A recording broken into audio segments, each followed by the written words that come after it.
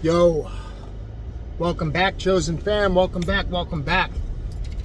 Today, as promised, I'm continuing on my research for these badass saints in history that you've never heard of. Today, I want to cover Saint Simeon Stylites. Stylites, maybe. This guy actually is a little bit controversial. I'm not gonna lie, this video is gonna be a little controversial. Because the way people look at it nowadays, they might not even consider this guy a saint. But, you know, the name Simeon has the meaning behind it. That means to be heard. Well, this guy certainly made himself heard. And he performed several acts of extreme austerity. But before we get into the video too far, make sure you hit subscribe for more content like this, and hit the like button for that YouTube algorithm so I show up in your newsfeed again, if you want me to. Anyway, yeah, this guy, Saint Simeon, had extreme forms of austerity. Austerity meaning these superhuman feats that he would do, and he would voluntarily put himself through this type of suffering. 40-day fasts were common for this guy. And I'm not talking about just off of food. 40-day fasts. No food, no water, nothing, just meditation and fasting.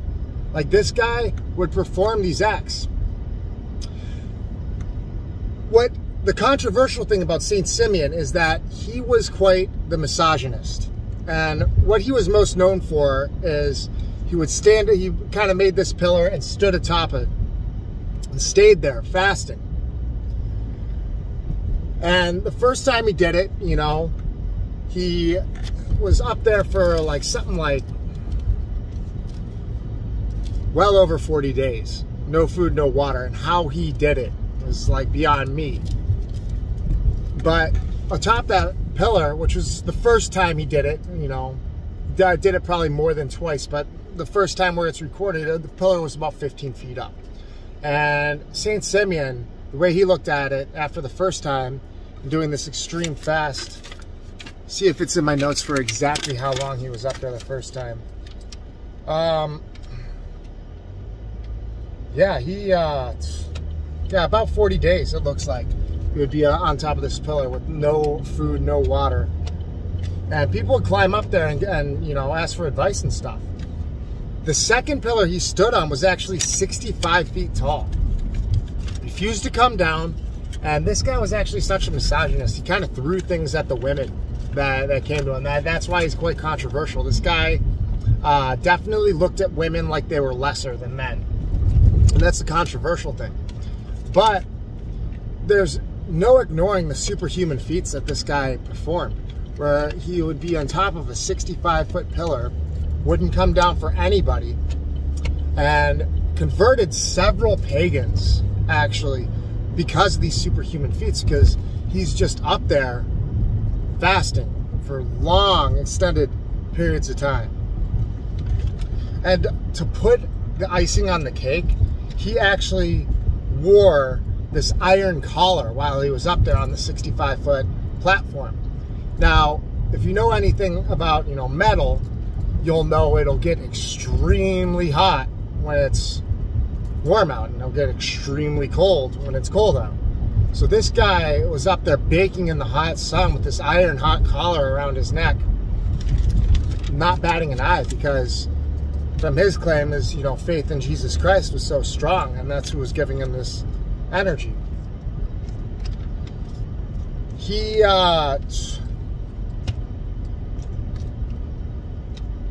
actually chained himself to this pillar, and he was up there for a pretty long period of time. And he actually, you know, died in meditation while he was chained up there. So the reason I have to have him on this list is, like, this guy, out of many saints, there were a lot of saints that went to war and performed, you know, some miraculous, you know, performed some miraculous, like, battling more or less. Like Joan of Arc is like another example. But this guy, you know, wasn't a warrior. Just kind of like this crazy guy on top of a platform saying the Holy Spirit is the way, and you know, and he just, you know, yelled out obscenities at the women, or, you know, it's just kind of hilarious. You know, when you look at it nowadays, it's like kind of silly. But yeah, like to go over 40 days with no food, no water, I mean, which is actually said to be impossible. It's not considered possible to live that long with no food, no water. I think you could live, like they say, 40 days, something like that, with no food. But with no water, it's supposed to be like only a couple weeks. So he definitely had to have had some kind of, you know, supernatural force keeping him alive. Now, or is it supernatural, or is it hypernatural? You know, that's a question to ask. And with my opinion, I know ever since, you know, I kind of threw away my ego and went to Jesus, I realized that I grew energetically in many ways. You know, it was almost like when you talk about like chakra balancing, everybody talks about balancing chakras. I feel like whenever I truly gave in my ego to Jesus Christ, all of those like immediately aligned. And a lot of things got easier for me. For example, like somebody says something insulting to me, like I used to really get offended. Like, or actually it would tick me off a little bit. You know, if someone said, "Hey John, you're a stupid head," I'd be like, "Hey, I'm not a stupid head." You know, but now, like, with my faith in Christ, it's like people can say whatever they want about me. They can kick me in the head or whatever. It's just, it's like there's nothing you could do to take me away from my faith. I mean, if you kicked me in the head, I'd probably kick your ass. I don't think my instructor, my jiu-jitsu instructor, would want to hear about that if I let someone kick me in the head and didn't do anything about it. He'd be ultra mad. But yeah, I mean, that does it for, you know, Saint Simeon Stylites, or Stylites maybe. I think it's, let's go with Stylites. Sounds good for the time. But this dude, just a brief overview. It says that he died of an ulcer, actually, which, you know, may or may not be true. I mean, it could be just lack of food, lack of water, why he died on top of the pillar. But according to, you know, depending on which source you get, most sources are going to say he actually died of this ulcer. But yeah, that's it for the video. Like, again, go ahead and give the video a like, subscribe to the channel for more content like this. I'm going to have more content about badass saints. I'll have some jiu-jitsu content, but all in all, mostly my channel is going to be about God and our Savior Jesus Christ. Christ is the only way. Some of us know that, and, you know, let's get out here, let's try to save some souls, you know, because the time is getting near. You know, he said when man is able to go to and fro with ease, you know, like the timing is soon. And I mean, I'm in a car driving right now going to and fro with ease. So it's certainly, you know, something I want to keep a close eye on. And before we end the video, especially if you're still watching, thank you so much and God bless you. I'm always leaving all these blessings in the description. There's all kinds of stuff, but I wanted to highlight one that's really, really cool. And it's not going to work for everybody, but it's called Money SMS. And I'll leave the link in my description. Just look at it. If you punch in my referral code, you get an extra added bonus.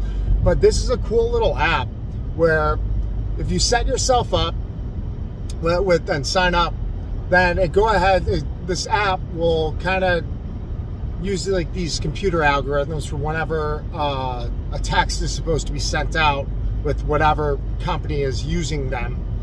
You know, they just need these random numbers to send out these texts for, you know, for like trials of experiments. It's usually like a link to some type of product. And you don't have to click the links. You know, most of them are a little, you know, sketchy anyway, so I never really click the links. But every time you get sent a text, it pays you like 5 cents or something like that, or a few pennies, and those pennies are actually in euros. So whenever you cash out, it actually converts from euros to US dollars. But it's actually a really cool app, And unfortunately, it doesn't work for everybody in each country. And with the United States, it seems like it's only certain states that it accepts. So go ahead and try to sign up. Let me know if you're having trouble. Maybe I can help you. Hopefully I can, but I do know that this app isn't available to everybody. So go ahead, click the link, try to sign up, see if it's available to you. But it's a really cool thing. I actually just recently cashed out about 30 bucks, something I completely ignored, forgot it was on my phone, clicked on it the other day. I saw, oh, there's 30 bucks, transferred it to my account. Really, really cool, small passive income stream. You could do with that money whatever you want. Take your girl for ice cream, whatever. God bless. Peace out, guys.